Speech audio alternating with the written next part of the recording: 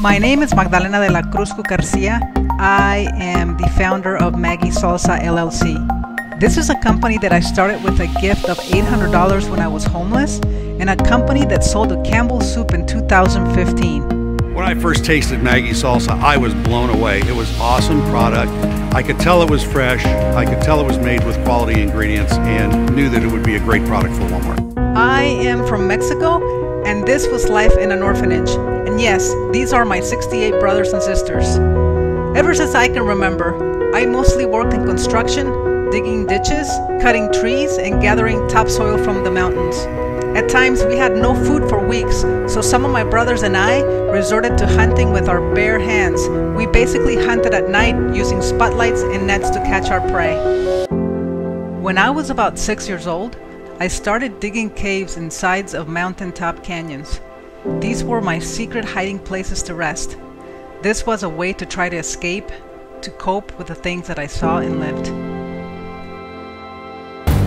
As a way out of the orphanage, I pursued basketball and got recruited in high school to play for the Mexican national team, but I broke my collarbone. My ticket out was months later when I got recruited to play basketball for the University of Charleston, and that's how I came here. I learned to play basketball really good by covering my eyes with the help of an orphan kid named Pancho. We found Pancho in a dumpster as a baby. He couldn't walk because he had spinal bifida, and my job was to carry him everywhere I went. When I graduated college, I couldn't find a job and I became homeless. I ended up living in the streets and also in the woods in a nearby forest. But to be honest, I didn't even know that I was homeless because that's how I lived most of my life. In 2004, I started my salsa company with a gift of $800 when my friends entered me into a salsa contest.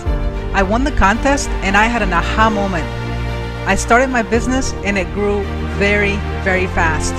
My products sold in 38 states to supermarkets like Walmart's, Whole Foods, Sam's Clubs, and many more companies carried my products.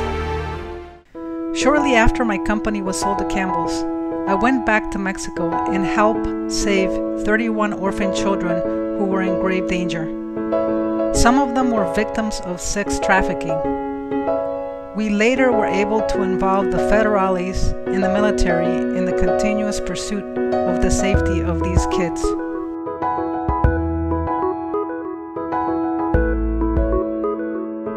The best type of giving currency is not money.